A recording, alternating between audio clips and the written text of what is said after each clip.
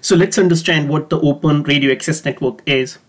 Open here refers to something which doesn't belong to an individual or an organization. So from RAN perspective, whatever the components are present in the radio access network, be it a hardware, be it a software, be it the different interfaces, and so on, all these different components are basically in traditional RAN are procured by a single supplier, which is a hurdle to innovate the overall ecosystem of RAN. And there are many other challenges in terms of operating the network in such scenarios for operators.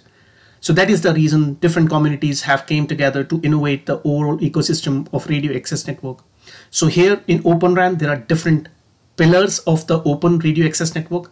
One is shift from the proprietary to non-proprietary ecosystem, where in conventional RAN, all the different nodes components of the RAN are being procured by a single supplier. It will be shifted to the ecosystem where hardware can be procured by one supplier, another software can be procured from the second supplier, and so on. There is no dependency on a single supplier in that case.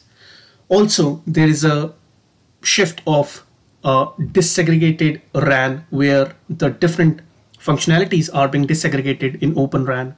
Now this disaggregation will help to have some of the functionalities closer to the user or at the cell site, which are real-time sensitive. And other functions which are not real-time sensitive can be taken away from the cell site and may be kept at edge or at the regional level. Another important building block is software. Now there are another communities such as ONAP, which is a collaboration by ORAN Alliance. We'll talk about that. They are focusing on evolving the software continuously and evolving them, coming up with the new feature and debugging any issues present in the current Open RAN ecosystem. Cloud is another important pillar of Open RAN, where in traditional RAN, we have seen that the resources remain underutilized in radio access networks. So going forward through cloud in Open RAN, there will be more efficiency incorporated. With disaggregation, there can be introduction of third-party applications such as machine learning and artificial intelligence.